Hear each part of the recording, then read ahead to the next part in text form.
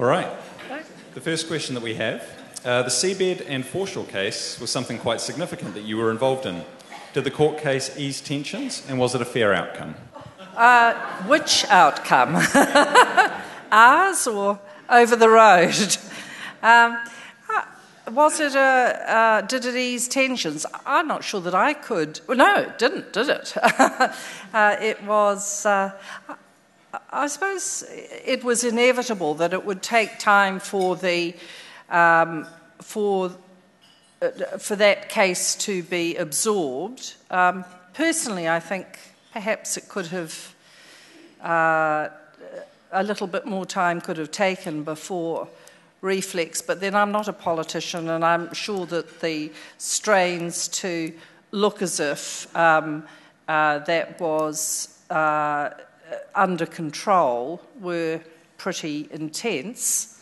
That was a break, that case. That's an example of the sort of case I say that you really rather don't have those cases.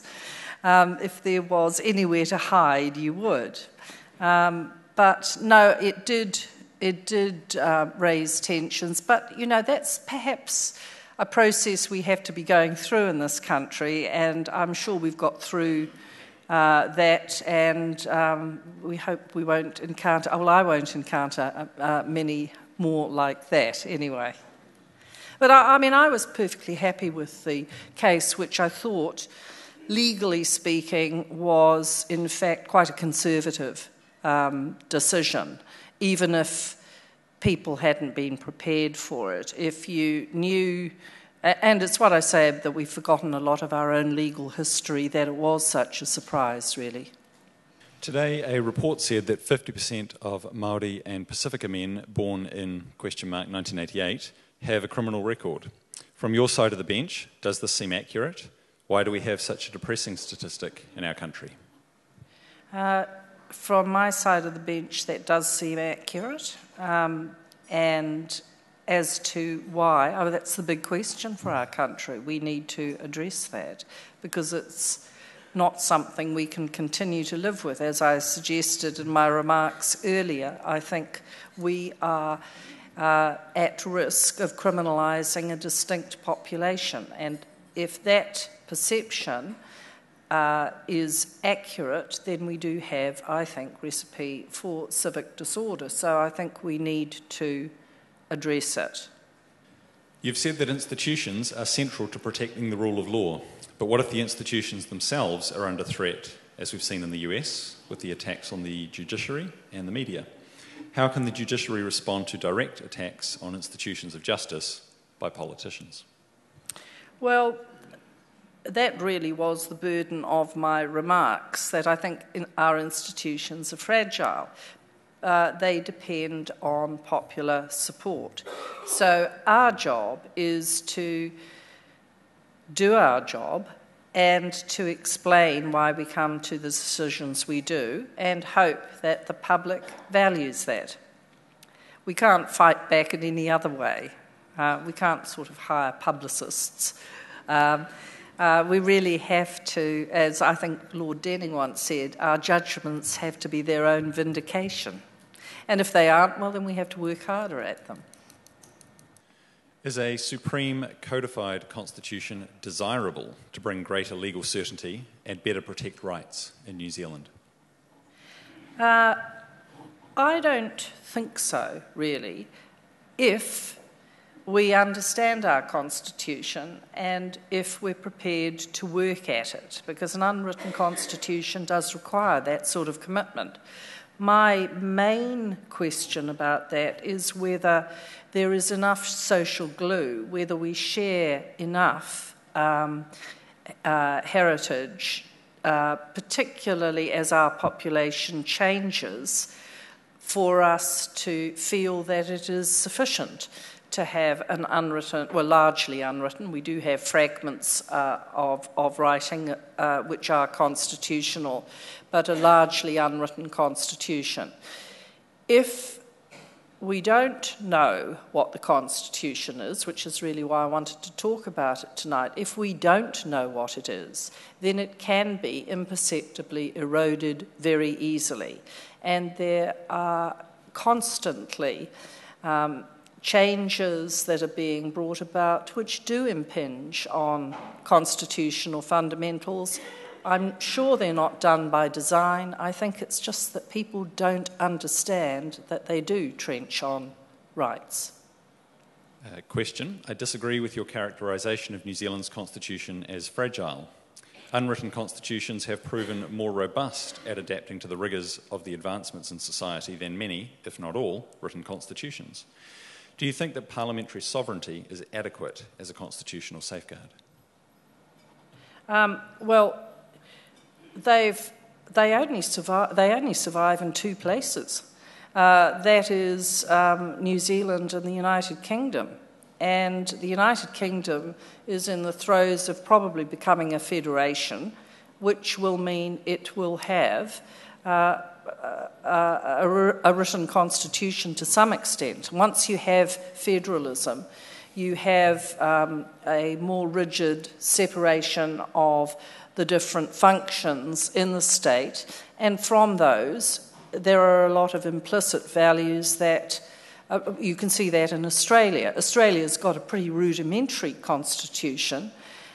What they have is a strict separation of powers, and from that a lot flows.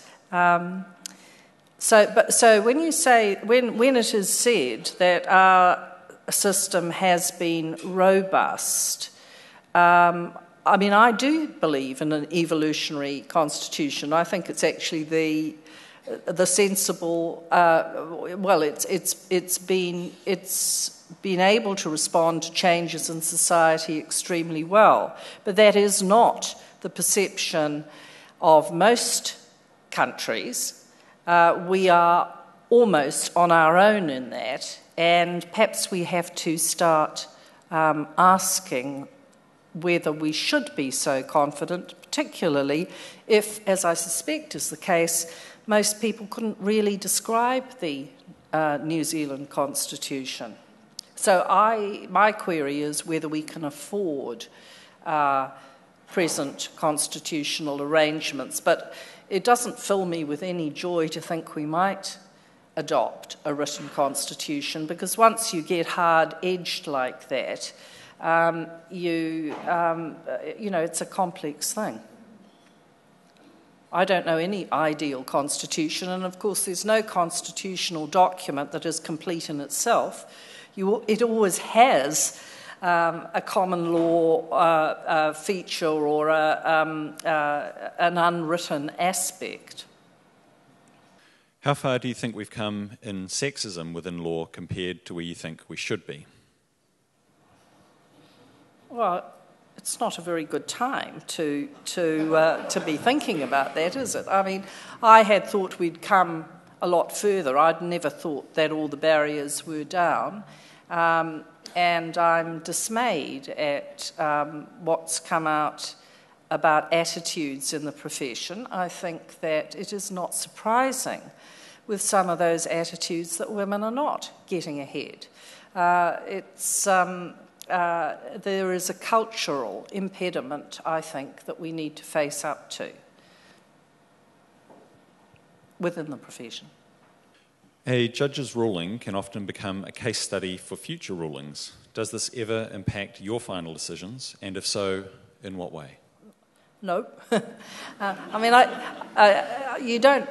don't think you write for, occasionally you might be writing for, particularly when you write a dissent, hoping that some of the ideas may stay around and be picked up. But I don't think you ever write to be a case study. You're writing to try and convince readers, perhaps, but no, I've never thought about ending up in a case book. It'd be nice, actually, now I come to think of it. Are there any ideological winds blowing through non-statute law, brackets paralaw, that worry you?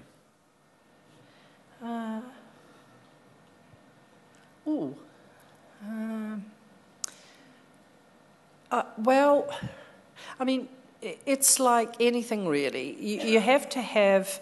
One of the good things about judicial decisions is that every judge exercises independent judgment. There is no party line. I'm always a little bit nervous if there is a party line, and I'm always nervous about fashion. And you do see fashion in judgments. I couldn't pretend that you don't. So whether those are ideological, sometimes they have been. The Victorian judges, it was said, used to see a Bill of Rights protective of property in the Constitution, and they used that to strictly construe statutes which interfered with property.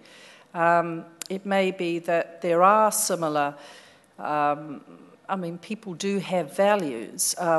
One just hopes that they are thought through and tough values which are held because that's, because of that, because they've been argued through rather than being what is the received wisdom. How is the law preparing to deal with artificial intelligence, and what do you think the impact will be? Well, look, I'm retiring in March, and I'm very pleased. I don't know. I'm sure there are those in the audience who know much more about it than I am. I mean, I do find it hard to believe that evaluation and values are things that we are not going to require humans to provide in a just society. So I'm not terribly worried about lawyers. I think transactional work may be a bit different. There will have to be adjustments there, but I think at the thinking end, I shouldn't say that, should I? Look, I know there's lots of thinking goes into transactions. And I couldn't do one. It's a different way of thinking. But I'm sure, well, if there is, then I'm sure that transactional work will flourish too. It seems that the court of public opinion is more active and powerful than ever through social media and the desire for large corporations to seem to be in line with perceived public opinion. Do you see this development as a threat to the rule of law? What is the court's role in this new context? I don't think public opinion is a threat. That's really to disparage people a bit. I think we do see fashions. We do see people being led. I don't... What was the second part of the question?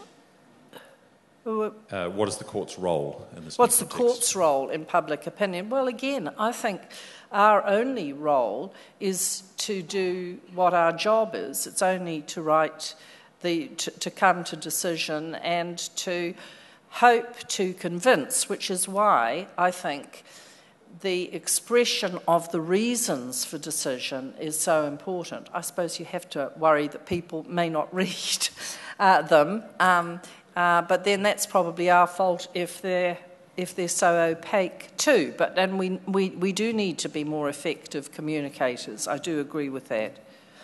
The Free Speech Coalition recently raised $50,000 to take Phil Goff to court in defence of free speech. How equitable is access to justice for those who can't raise that money for equally important cases, do you think? Well, it's a huge issue, access to justice.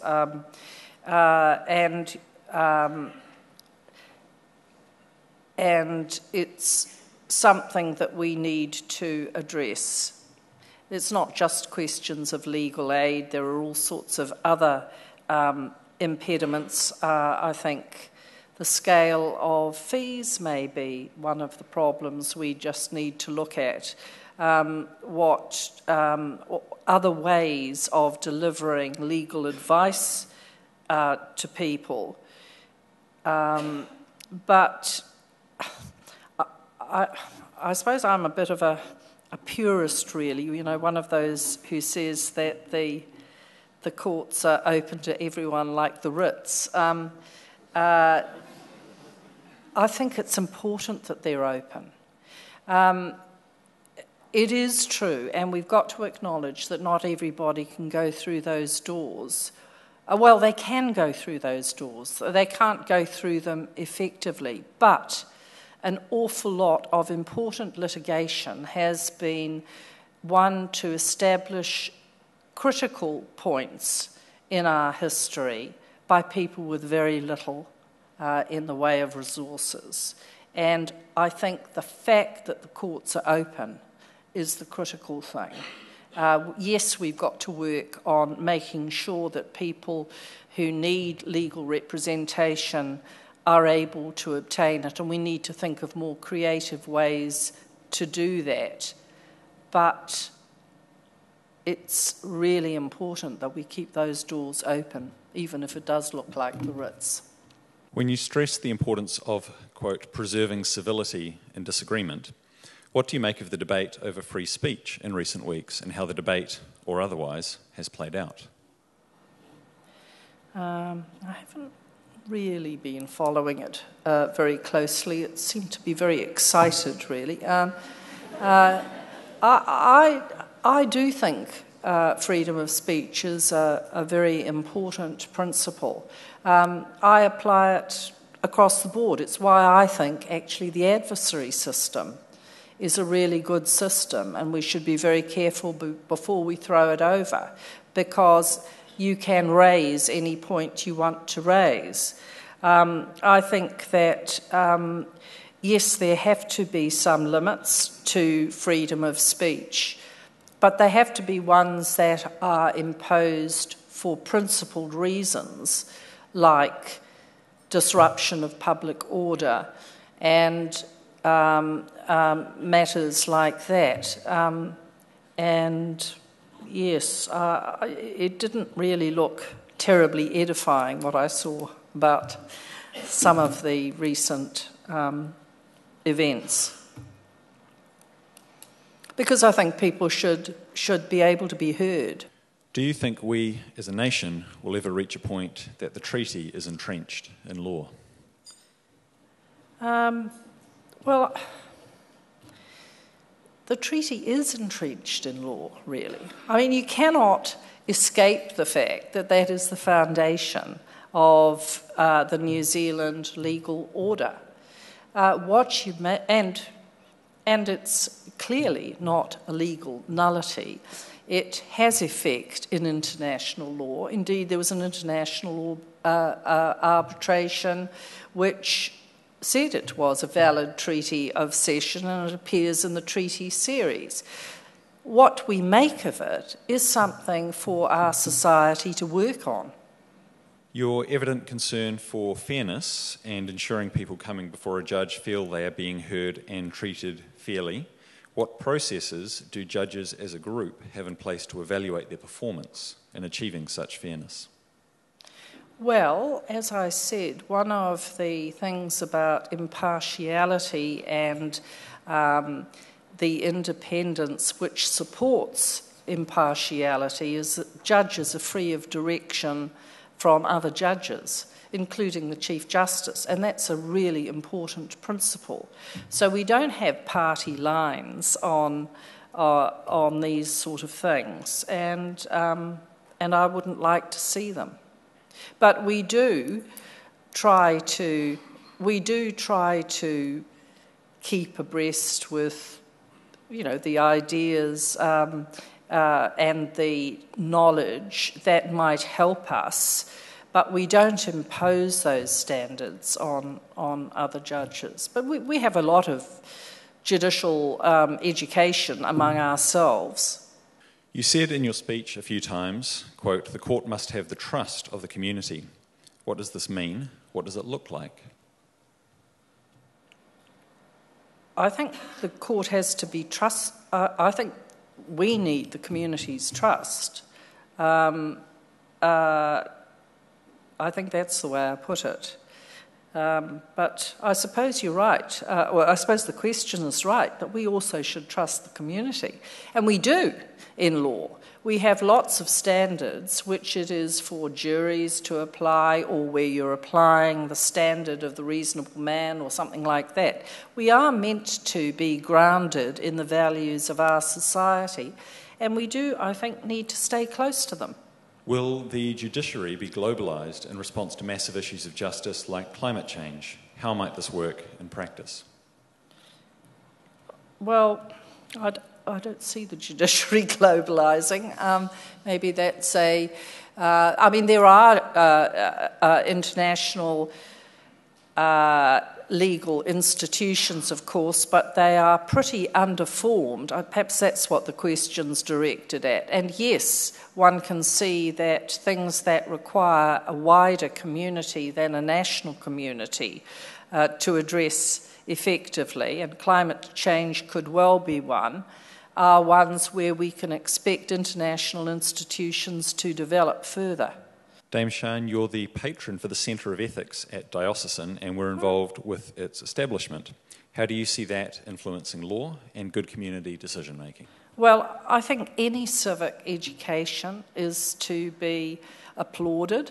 I think any educational initiatives that attempt to encourage young people to think about the values of our society are important in inculcating shared values, and shared values are what support law.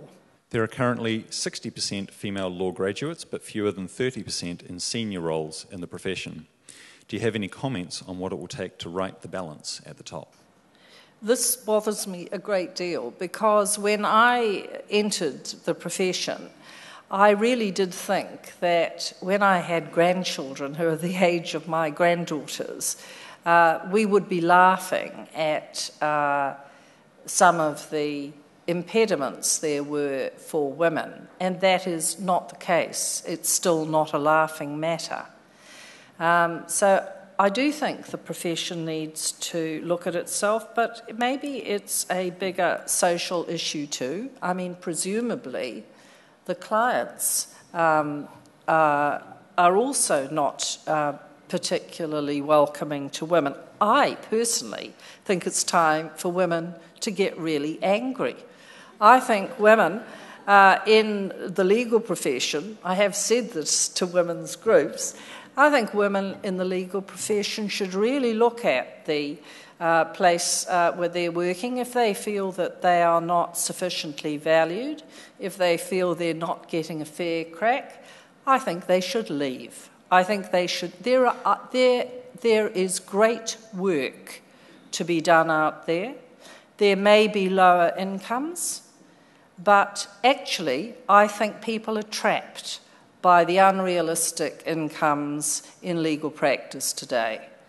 And I think a lot of young people are on treadmills where the work they're doing is quite unworthwhile. And when I started off in legal practice, we did some cases which were amazing. There are people out there who need help. There are really good careers out there to be made. And I think if women are not enjoying the lives that they've got in the profession, they should regroup and do it themselves. And I have said this to women's groups. This is a mixed group, but I think we haven't learnt the lesson of the suffragettes. They knew that getting the vote wasn't the end. There was no point in getting the vote so that affluent women could get a bigger share of the spoils. Our aim of getting into law was not so that affluent women could get a bigger share of the spoils. The suffragettes wanted to change the world. Well, I think it's time for women to be ambitious enough to want to change the world they're in.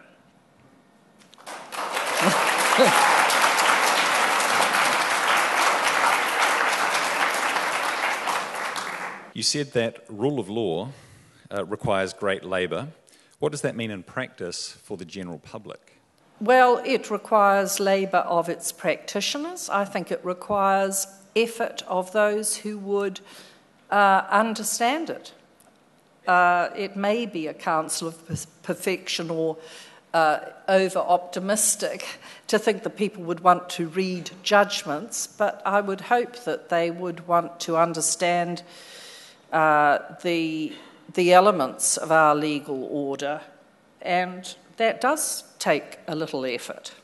What have been some of the highlights of your time as Chief Justice and your career generally? Actually, when I went to a school, one of the girls, they were quite young.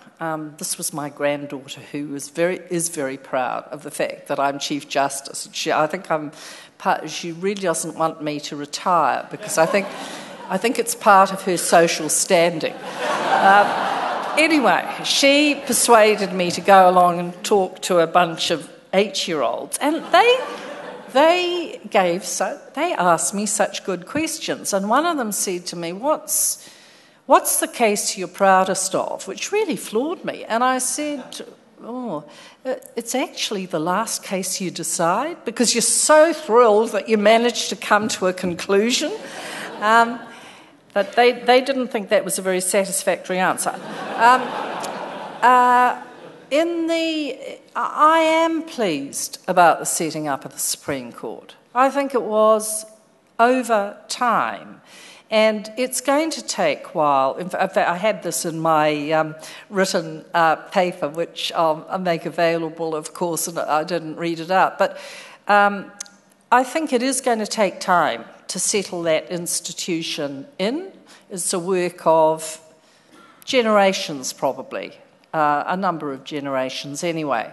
But I'm very pleased that it was done. It gives us an opportunity to develop our own voice and to concentrate on areas of our law that never had a look in when we had second appeals to the Privy Council, because there was not enough money involved. So I think it has actually improved access to justice. There were criminal cases, never went, 1 or 2. Family law cases, apart from relationship property cases involving a lot of money. There were lots of ACC cases, things like that. So I think it has helped access to justice, and I'm proud of that institution. The other one may sound absolutely trivial, but when I was sworn in as Chief Justice, I was absolutely determined we were going to do away with the spaniel's ears wigs and the red robes, in which judges are always caricatured, so all the cartoons show us in that. And we've done it. And we've developed what I think is a fabulous gown. It's a traditional gown. It's the Tudor gown. But we did it in a fabric, and it was done by the gown makers, so it's authentic. It has a beautiful jacquard black on black design on the gown fabric, which is it's a repeating kauri cone. It's gorgeous. And then we had panels,